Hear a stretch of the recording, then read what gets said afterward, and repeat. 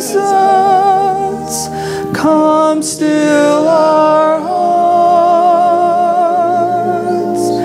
gathered as family, prayers for new stars. Open our eyes to all we can be, living and loving, filling our needs. Holy God of presence, of hope, and of love, we've gathered this morning assured of all of this and even more that we get from you. And while we are in awe that our Creator names every single one of us as a beloved child, we fully embrace that calling by you. In doing so, we also welcome the calling from you, God, to be light in people and places of darkness, to be hope in people and places where hope seems unattainable, to be peace with our reconciliation between one another and even more difficult with those with whom we disagree. Our calling from you to be love, especially with those who are sort of unlovable, and to be justice for those without voice and those pressed to the margins and those who continue to be oppressed. Oh, divine presence, we know without your strength and your guidance and your courage, we can't do these things. We can't be light and hope and peace and love and justice, not without you. So prepare us and help us to be your eyes and your hands and your feet and your heart. God, you've heard our prayers we've lifted this morning. We want to pray for those who are serving in armed forces, for those in the line of fire that are innocent, for lives lost and changed forever as a result of war. And so we pray, oh, how we pray for peace. Don't ever make it something to us that we think can never happen, because it can never happen if we go with that attitude. So be with our veterans, active duty, their families. God, be with the memory this morning of those who we've lost, those cultures who visit those sacred grounds. And while we know those grounds only hold the shells of our loved ones, they are still sacred in their way.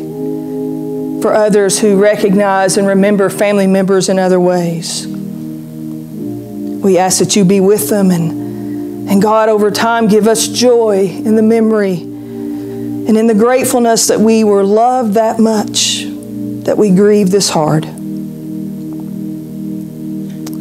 God, we lift to you some joys this morning for Kenny and Mason's first year anniversary, for Pam's time away with Mike, for Lynn and Scott who celebrate 35 years, for Miss Eleanor who continues to be grateful and such an inspiration to us coming Sunday after Sunday.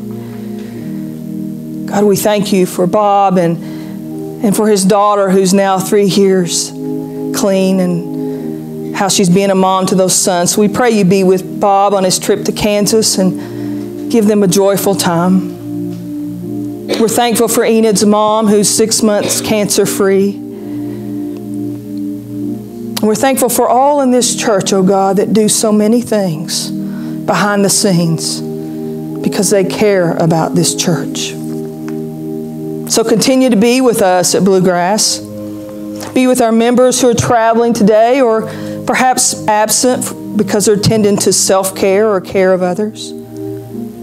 Be with those who are yet to enter our doors. And be with us all. And guide us to all that you imagine we can do without our naysay opinion about it. Now, God, we ask that you be with these folks we've lifted. Be with Jerry as he seems to continue to have medical situation one after another. Be with Pam's dad and her mom. Be with my niece Holly and her mom Twyla, who provides such care for her. Be with Kay Langer as she cares for her sister, and be with her sister. God, be with Nancy and her sisters and her mom as they make this effort towards reconciliation. We're thankful for that effort. But it is stress and anxiety, so we pray that you'll continue to be with them. God, we thank you for Stanley, who reminds us week after week to be grateful for our life. And he prays for his co-workers at Kroger's and the anxiety that they're having with so many changes. His friends at Hope Positive and Ava. God, we pray for Michelle Bailey and for Quinn and for her partner Kim as Michelle begins this 5-week or so journey with radiation. She'll feel alone at times. She'll feel hopeless at times. But God, just remind her not to give up, that she's surrounded by people who love her, as is Teresa. We get this news, God, and it takes us off our feet. It's a curveball. It's something we don't expect. And those of us who like to control things, it just really sends us reeling. Help us understand, God, that we control what we can and we give to you what we can't. So God, remind Teresa and Michelle that this church family loves them. These pastors love them, and we're going to be lifting in prayer, and we're going to be taking meals, and we're going to be running errands or whatever we need to do, because that's what family does. So, oh God, as we continue in this worship, remind us of who we are and whose we are. And may we live into that. Amen. Wait for listening, hearing our prayers. You always love us. You're always there for your reminders and for your touch, walking beside us, always in love.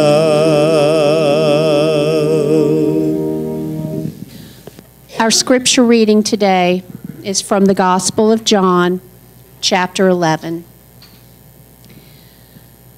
Now a certain man was ill, Lazarus of Bethany, the village of Mary and her sister Martha. Mary was the one who anointed the Lord with perfume and wiped his feet with her hair. Her brother, Lazarus, was ill. So the sisters sent a message to Jesus, "Lord, he whom you love is ill." But when Jesus heard it, he said, "This illness does not lead to death.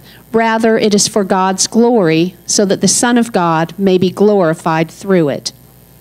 Accordingly, though Jesus loved Martha and her sister and Lazarus, after having heard that Lazarus was ill, he stayed 2 days longer in the place where he was. When Jesus arrived, he found that Lazarus had already been in the tomb 4 days.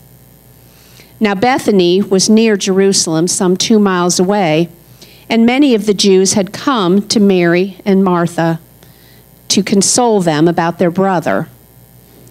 When Martha heard that Jesus was coming, she went and met him, while Mary stayed at home. When she had said this, she went back and called her sister Mary and told her privately, "The teacher is here and is calling for you." And when she heard it, she got up quickly and went to him. Now Jesus had not yet come to the village, but was still at the place where Martha had met him. The Jews who were with her in the house, consoling her, saw Mary get up quickly and go out. They followed her because they thought that she was going to the tomb to weep there. When Mary came where Jesus was and saw him, she knelt at his feet and said to him, "Lord, if you had been here, my brother would not have died." When Jesus saw her weeping, and the Jews who came with her also weeping, he was greatly disturbed in spirit and deeply moved. He said, "Where have you laid him?" They said to him, "Lord, come and see." Jesus began to weep. So the Jews said, "See how he loved him." But some of them said, "Could not he who opened the eyes of the blind man have kept this man from dying?" Then Jesus, again greatly disturbed, came to the tomb. It was a cave, and a stone was lying against it. Jesus said, "Take away the stone." Martha, the sister of the dead man, said to him, "Lord, already there is a stench because he has been dead 4 days." Jesus said to her, "Did I not tell you that if you believed, you would see the glory of God?" So they took away the stone. And Jesus looked upward and said, "Father, I thank you for having heard me. I knew that you always hear me, but I have said this for the sake of the crowd standing here, so that they may believe that you sent me." When he had said this, he cried with a loud voice, "Lazarus, come out." The dead man came out, his hands and feet bound with strips of cloth, and his face wrapped in a cloth. Jesus said to them, "Unbind him and let him go." So it was on Easter Sunday when Pam and Kenny and I did a tag team preaching of sorts. First, we shared a cross moment in our lives, at times it seemed particularly dark and hopeless. And then we followed that up with sharing a resurrection moment that came out of that. So it was in the aftermath of that service that I began to reflect on how we can find resurrection from very difficult times in our life.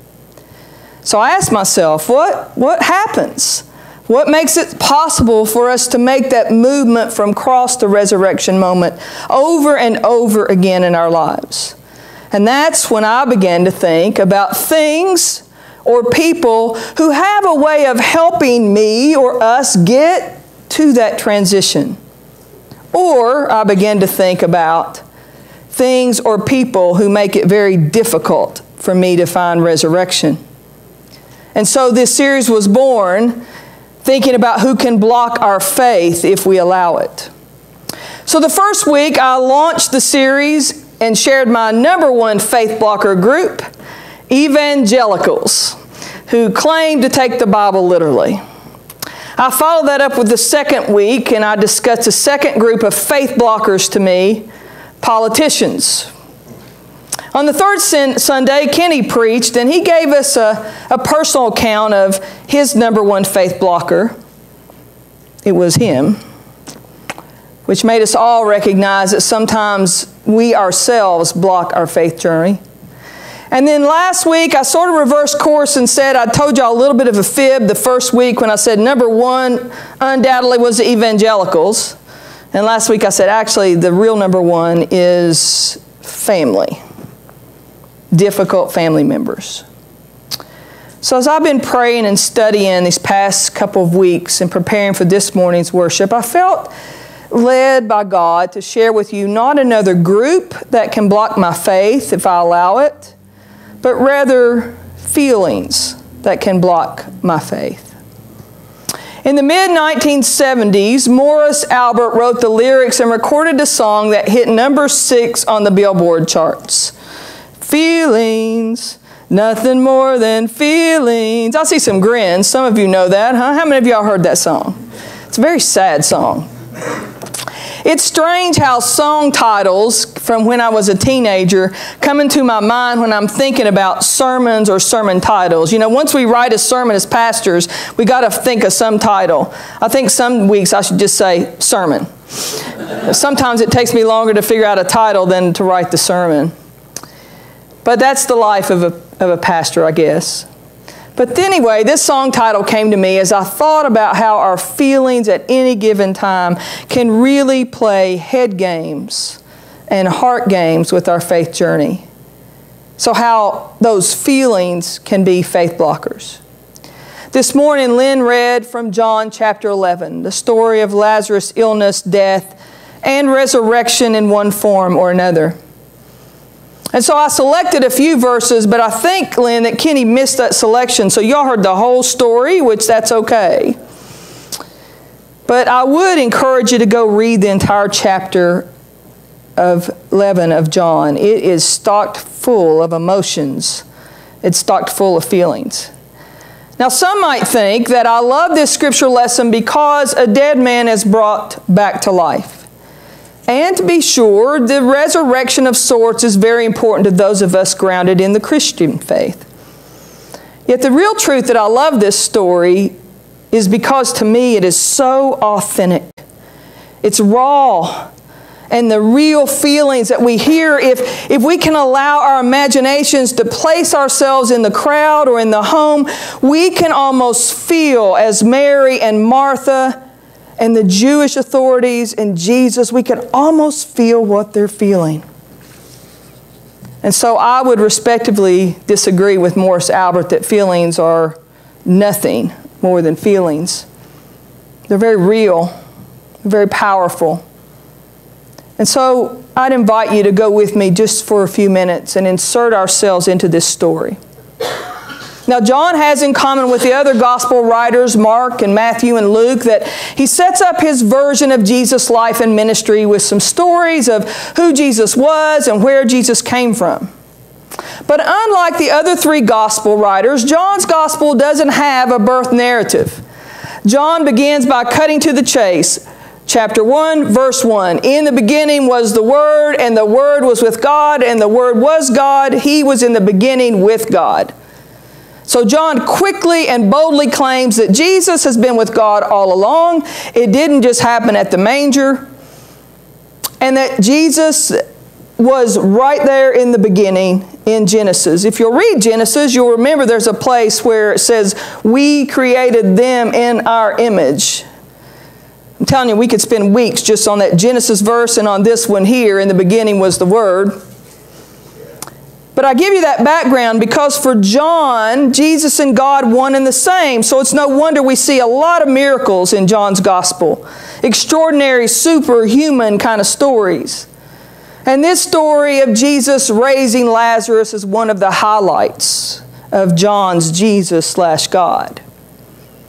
Many times, and most times in my history with the church, preachers focus on just the resurrection of John 11 and claim that it absolutely, without a doubt, was physical resurrection. But I want to take just a little different turn. I know that will be surprising. I'd like us to focus on the feelings around this story. Because frankly, realizing that I feel these same things that are similar to our ancient holy ancestors, it sort of gives me a feeling of being home. So as the story goes, you heard Jesus has been going about the countryside teaching and healing and irritating the political powers and challenging the religious authorities. I like that a lot. Jesus is living countercultural, hanging out with people he's not supposed to hang out with, choosing this ragtag bunch of guys to be his assistants per se, and forming friendships with women. It was for all of these reasons and more that the Pharisees were becoming less tolerant of his actions. And contrary to their own Jewish law, which called for them to stand up for justice and to live countercultural, they weren't doing that. They had forgotten who they were and what they were called by God to do. And instead, they were in cahoots with the Roman authorities. All of them. The religious piety, the social authorities, they were getting nervous and, quite frankly, ticked off. Because crowds were growing and this belief in this Jesus way of living was taking hold in increasing numbers. And Jesus is rejected by the Jews who threatened to stone him for blasphemy. It's against this backdrop that chapter 11 is read. And the first 7 verses Lynn read set it in motion. He was trying to attend a Jewish festival in Jerusalem and he got word that Lazarus was ill. And did you remember, not just one time, but the writer of John was pointing out that Jesus had a close relationship with Mary and Martha and Lazarus. They were his friends. And that's important that he points that out. So Mary and Martha It ends the message in John saying, Lord, the one whom you love is ill. That's the message they sent to Jesus. The guy you love is really sick. And we don't know who delivered the message to Jesus, but whoever did, we get this reaction from Jesus that I think is quite interesting, in a nice way to put it. Now keep in mind, in the ancient community, they didn't have text. So Jesus gets this message from close friends that one of them is really ill. I want you to think, friends, about a time you've received a message about a loved one who's really ill. Think about how you responded. Or better yet, think about a time when you've sent a message to someone that you count on and that you need in a really difficult situation. And then I want us to imagine that either us or the person we need is only 2 miles away. Did you catch that in the scripture? If you were only 2 miles away, or the person you needed was only 2 miles away, how would you expect them to respond? Obviously, Mary and Martha were really concerned about their brother, so concerned that they reached out to the holiest person they knew of in Jesus. Can't we almost feel their desperation? And Jesus hears this and says, no big deal. This ain't going to kill him. My translation. The Common English translation says, this illness isn't fatal, it's for the glory of God. So Jesus stayed in Jerusalem another 2 full days before deciding to go check on Lazarus. Can you imagine how Mary and Martha were feeling? Now listen, even the ancient community, 2 miles is 2 miles. Their messenger returns back to their village. Did you find him? Yeah. What'd he say? Is he coming? Well, he said the illness wasn't fatal and something about God's glory is going to be shown. But is he coming? I don't know. Didn't seem to me like he was in any hurry. I kept looking behind me. Nobody followed me. Have we ever called on someone with our own desperate needs? Or at least they seem pretty desperate to us. And the response was indifference.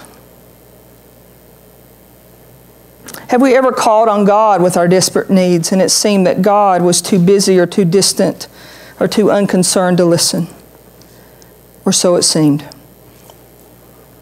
We skip down a few verses and read that when Jesus finally made his way that 2 miles to Bethany, Lazarus had been in the tomb for 4 days. So stay with me here. You got to wake up. Here we go. He said he stayed 2 days longer, right? It's how many miles? Does it take 2 days to go 2 miles? But when he got there, 2 mile walk, he gets there 4 days later, not 2 days. Lazarus was already in the tomb.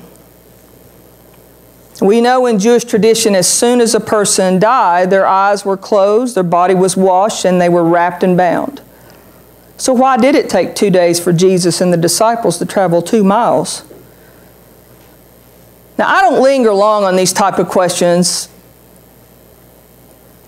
although they really have to trouble self-proclaimed literal readers of Scripture.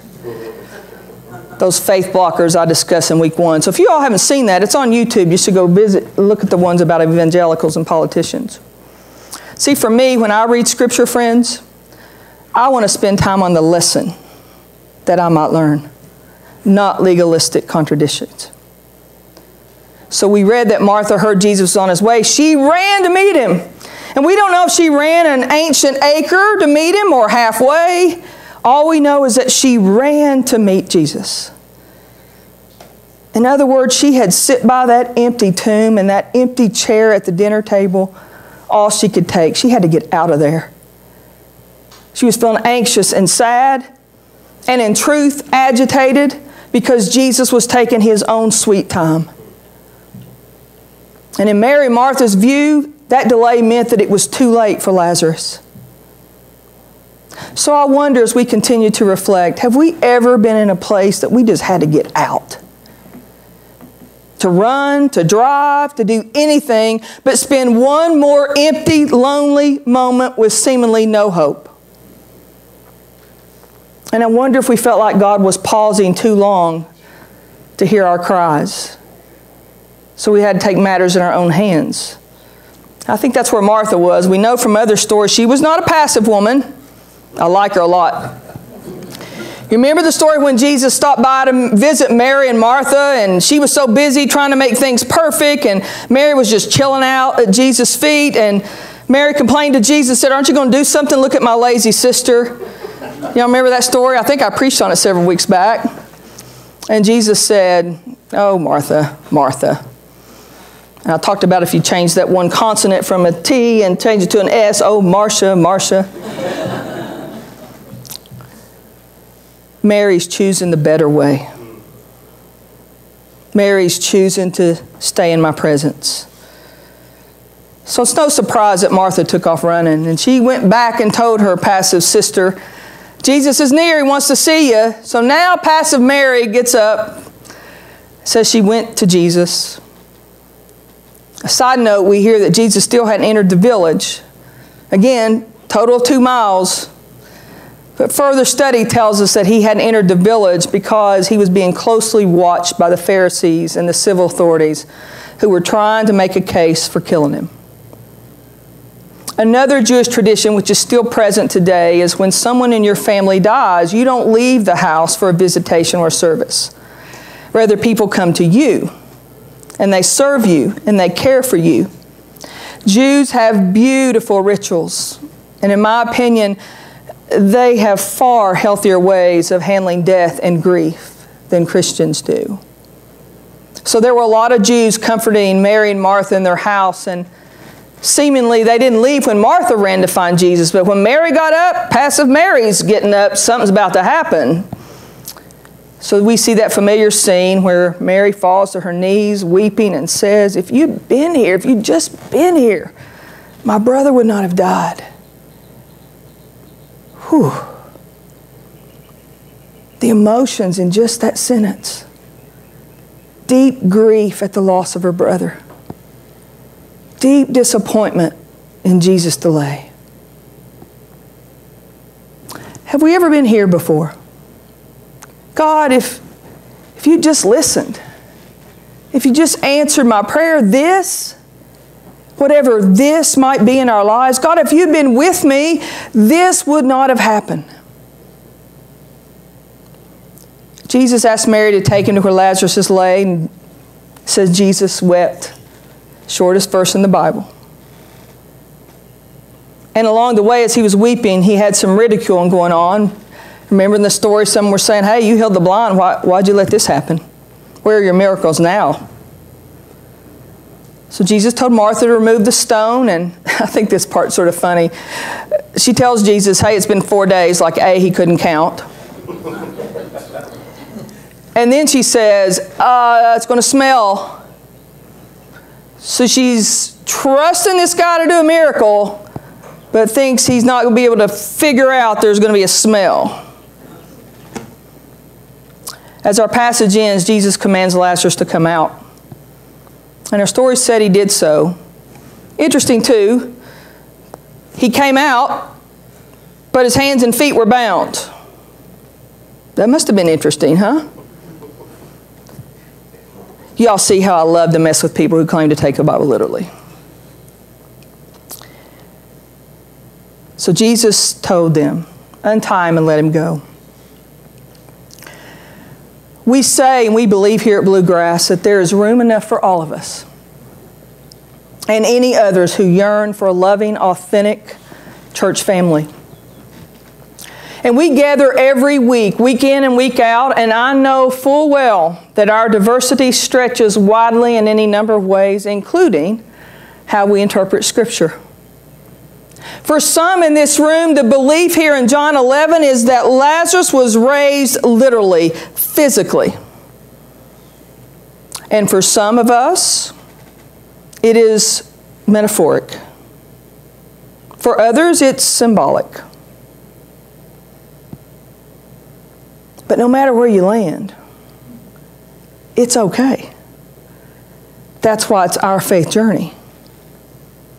For me, as with many other scripture lessons, I don't get too hung up on the details of legalistic interpretation.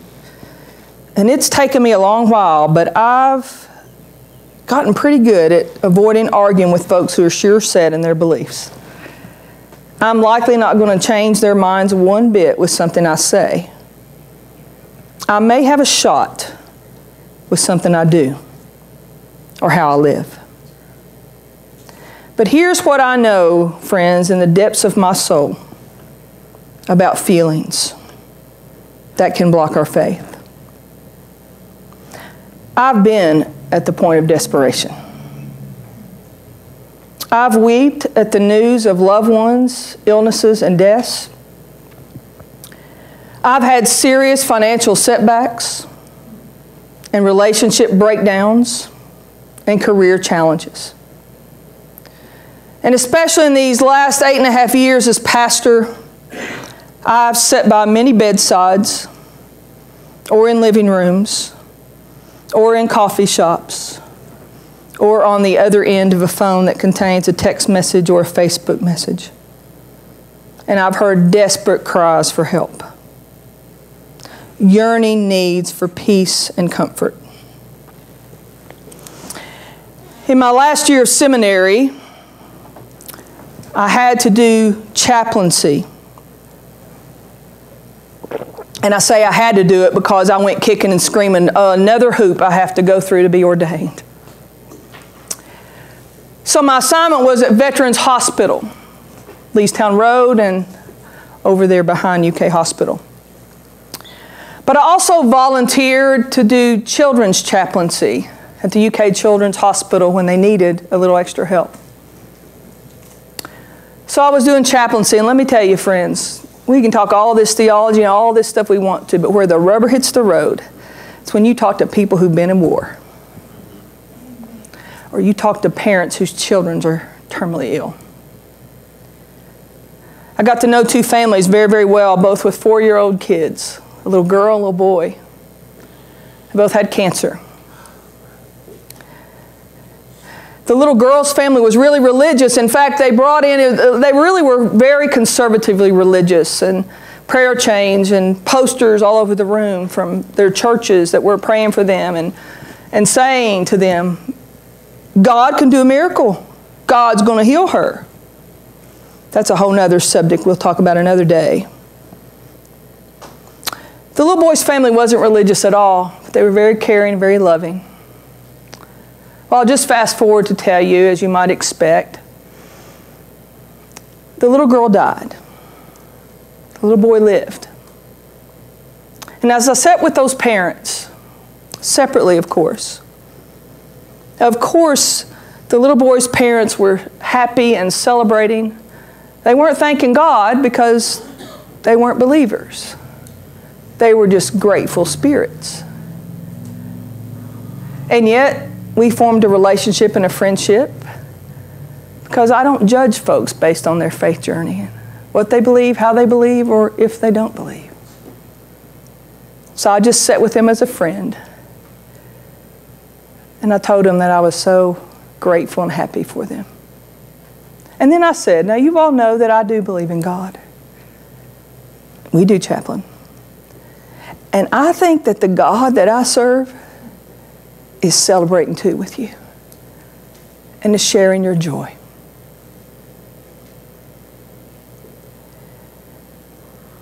I was with the little old girl's family with posters still on the wall. And they said to me, Chaplain, why did God let this happen?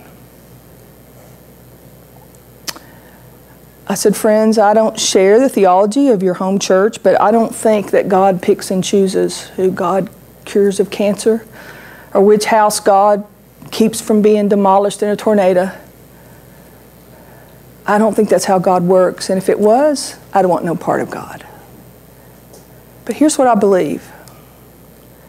I believe that God is weeping with you just like God wept on the way to the tomb of Lazarus.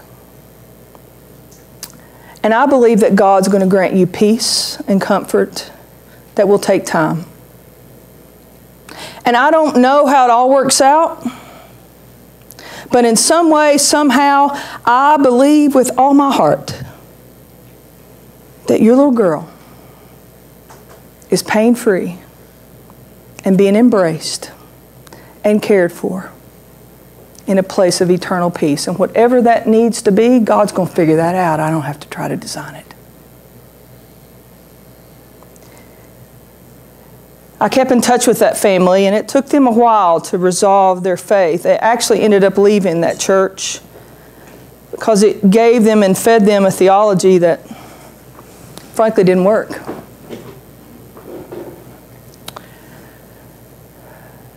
But they're still very faithful people. Feelings can block our faith. And I know two things about feelings. Tough times are going to come for every single one of us. And yet, God's going to always be present with us.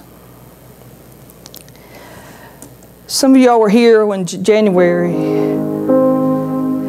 when we did some creative things. We went to Mad Potter and we painted mugs, and we went to painting with a twist. We painted canvas. And some of you gathered here and had a writing group that still continues. So as part of that, I tried to be intentional about going to my piano at least 3 times a week. So it was on January the 26th that I was doing something I'd never done before, which was FaceTime Live. And I had this tune that came to me, and then I just had this thought, and I was live on Facebook. Never done it before, never done it since. And I said, so where do you all, Facebook folks, whoever's out there, where do you find God's presence? Well, Kathy Lyon was here. She's a member here. She's not here this morning. But she just put some comments there. And then Sharon Rodriguez, who used to come to church here, we still stay connected. And she said some things about God's presence. So I took what Kathy said and wrote a verse 1. And I took what Sharon said and I wrote a verse 2. And I would love for Brenda to be playing it, but I don't read music. And I haven't been able to send it to somebody who does. And I have this really low voice, Daniel. And those of you who were here last Sunday know that when I play piano, everything's in the key of C. Maybe a black note here and there. But this little keyboard that Brenda got me, well, I got it, and then I told her she got it for me. But it's got this little trick on it that you can take key of C and make it a key of G or A, whatever you want it to be. So that's why I'm playing instead of Brenda. Deep breaths.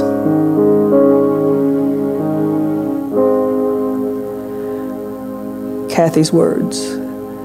When the sunshine fills the sky, you are there. In the wonder of children's eyes, you are there. When the birds sing their song, when a child laughs along, in creation and in each other, you are there. You are there. You are there. In my doubts, my confusion, you are there, granting peace, grace and love as my life's journey carries on. You are there.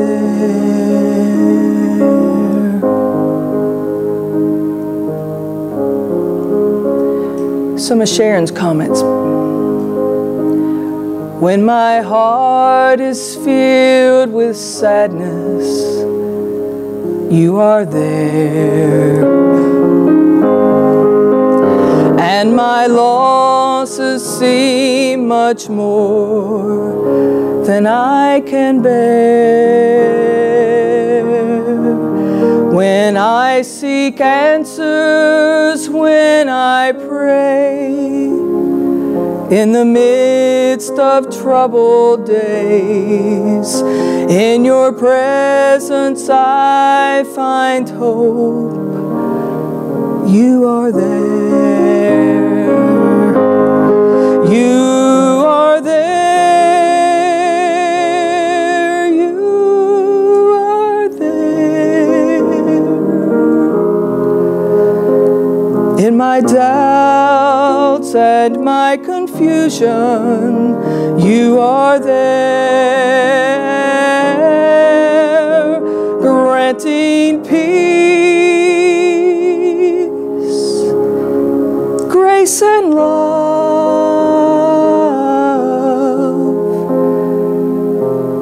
as my life's journey carries on.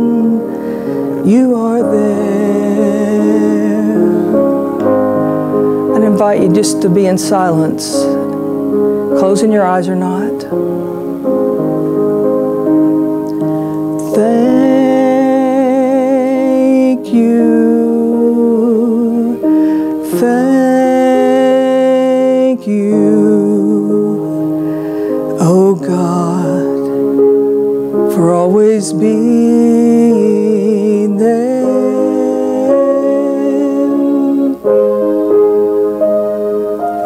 Thank you. Thank you, oh God, for being there. Thank you. Thank you, oh God, for always being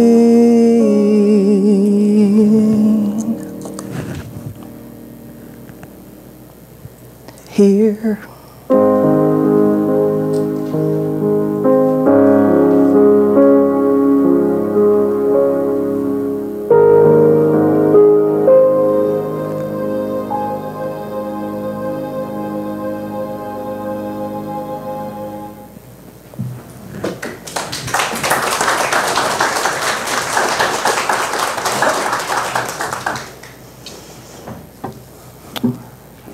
Just like with Scripture, we have different ideas about what this table represents. For some, it is the body and blood of Christ. For others, it is a symbol and a remembrance. For still others are really not sure. But you know, Jesus gathered with people in a room, and we read that story, and there were a lot of people unsure. Betrayers and doubters, and there were believers. But every person in the room, Jesus said, I want you to share this meal with me and with one another. And every time you do that, I want you to remember my life. How I taught you to love. How I taught you to live. This table is not yours, and it is certainly not mine. This is God's table. Let's sing that faith.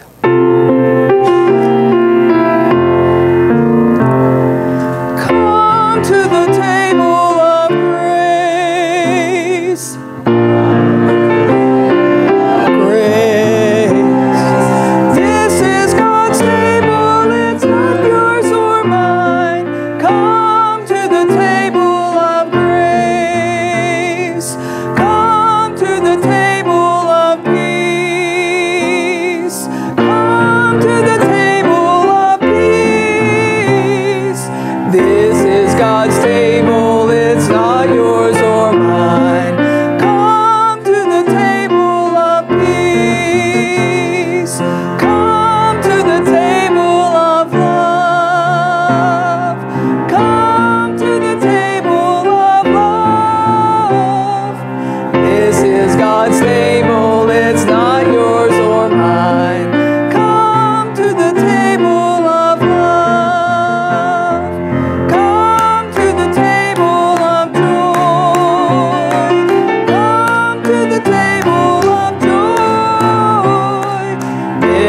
God's table, it's not yours or mine. Come to the table of joy.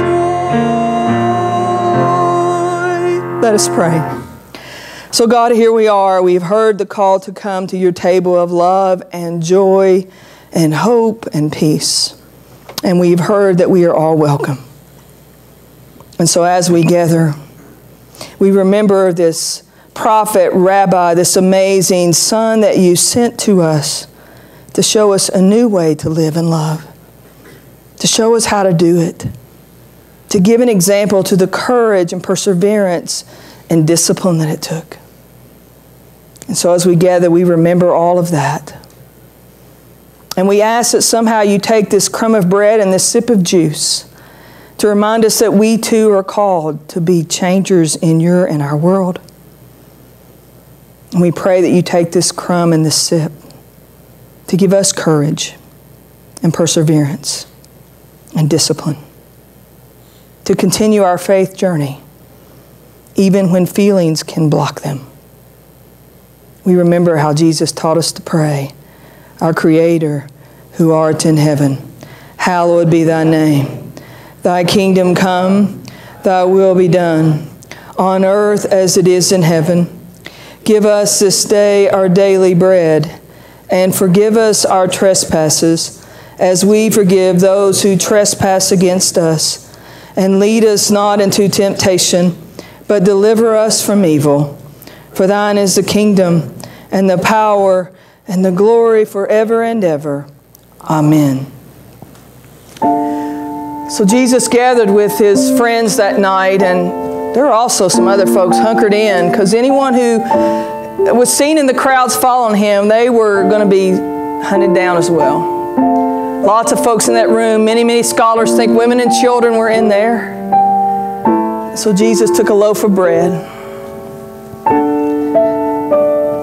It would be the last night he would be with them physically. So he took a loaf of bread and he blessed it. And then he broke it.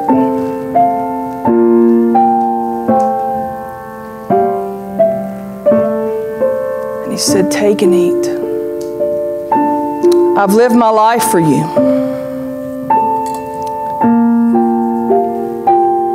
And now, because I won't stop doing, loving, living, I'm going to lose my life for you." After supper, can you imagine those feelings in the room? Grief, confusion, doubt, anger. Golly, we left everything to follow you, and now for what? Jesus knew about those feelings. It was the Jewish custom to take a cup after supper, and on this night he took a cup and he blessed it in the same way. He said, "This cup's a new sign. It's my promise to you. I'm not going to leave you. I may not be here physically, but I'm not going to leave you. My spirit will always be with you." Friends, this morning, no matter who you are or where you are, even on your faith journey, a lot of churches give out rules for communion. And I've read all the gospel accounts of this supper. And you know what they have in common? No rules. Jesus said to all those in the room, and some of them probably just got into last second, they didn't know what it's all about. They certainly didn't believe what it's all about. He said, "Take and eat. Be in communion with one another. Find your center. Be in communion with God." That is my prayer for you, friends. So you're invited to take a piece of bread as it passes, and then after a time of meditation to drink from the cup. Thank you.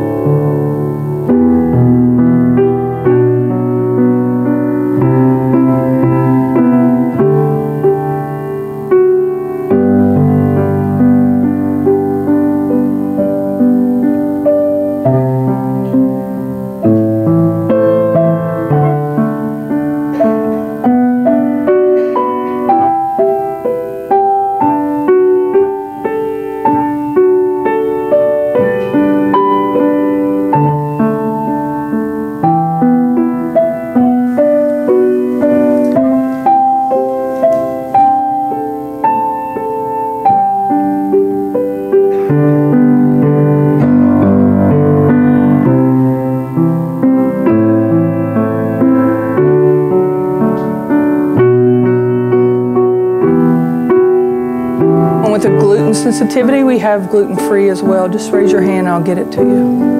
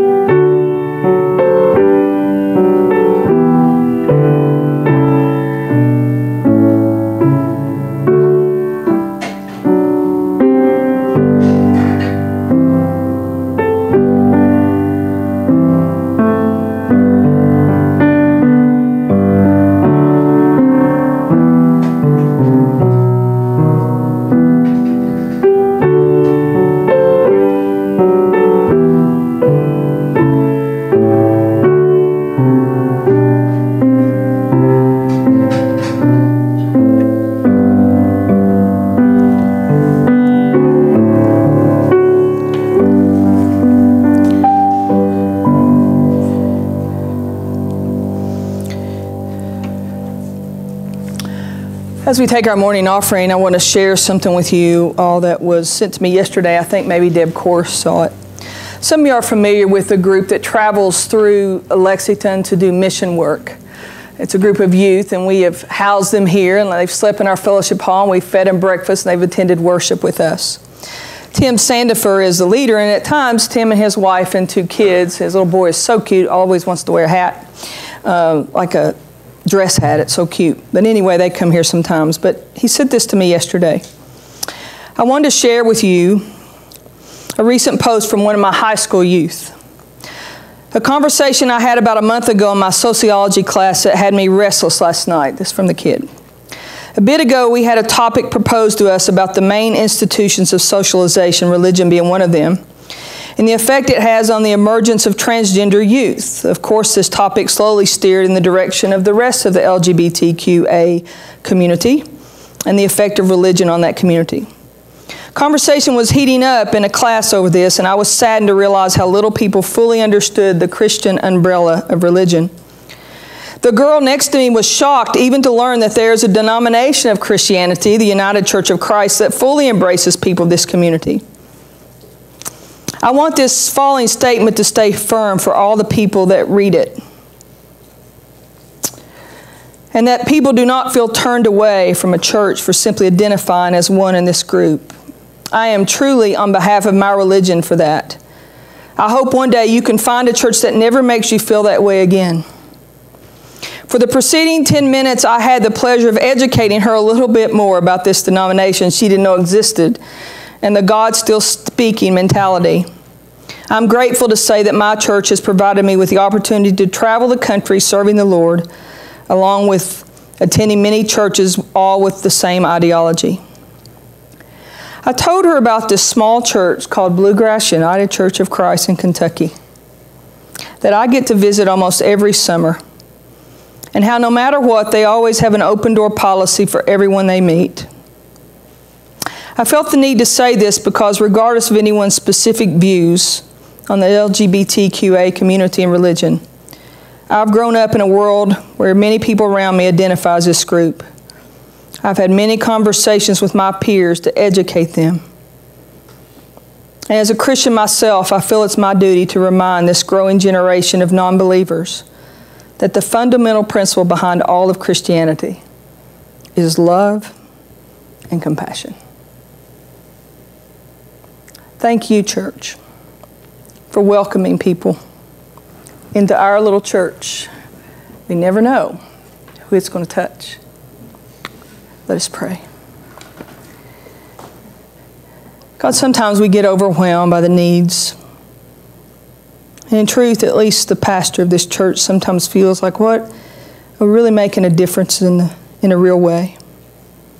We're tucked over here in a small neighborhood, small group of folks, most of whom which frankly wouldn't be accepted in the largest churches with the loudest pulpits and the biggest budgets.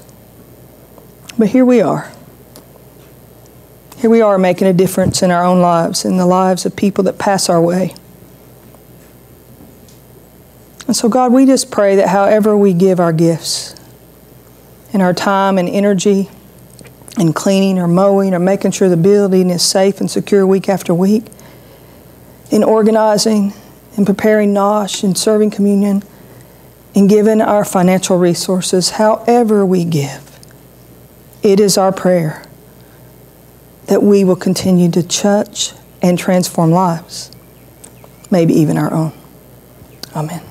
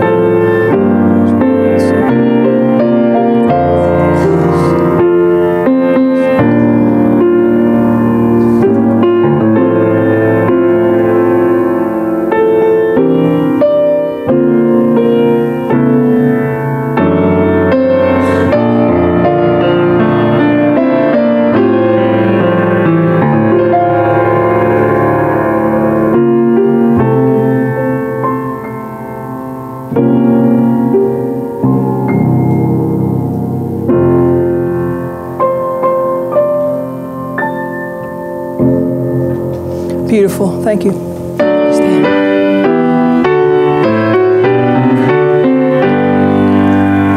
God blesses us so we can give.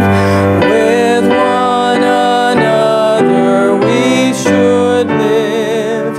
God blesses us with each new day.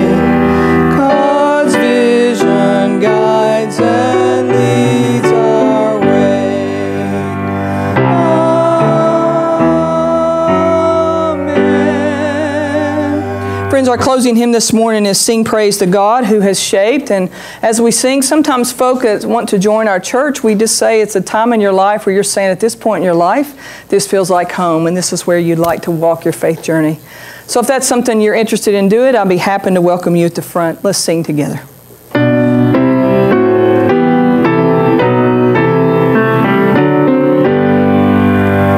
Sing praise to God who has shaped and sustained all creation. Sing praise my soul in profound and complete adoration. Gladsome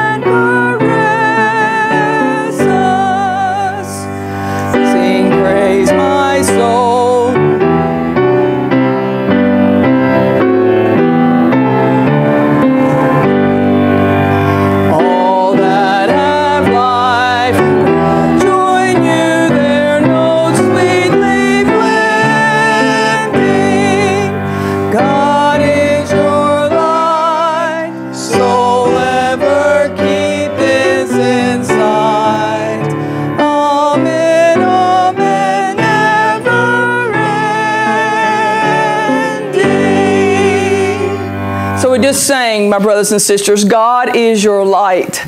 So ever keep this in sight.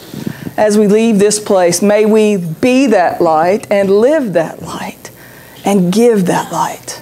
Amen. Amen. Amen.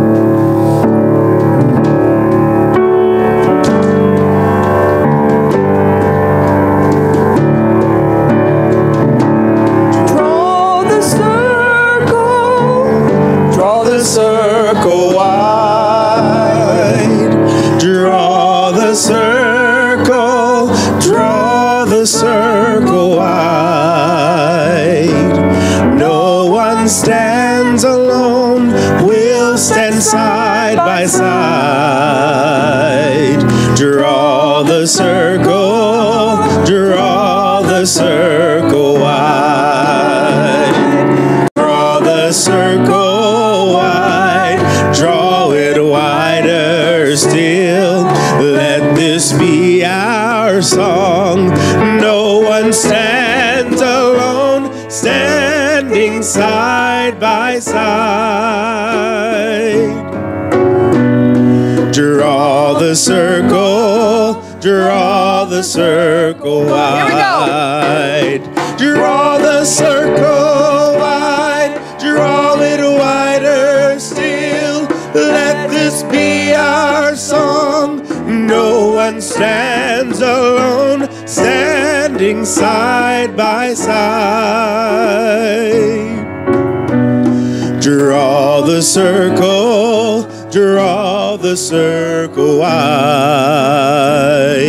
Draw the circle, draw the circle wide.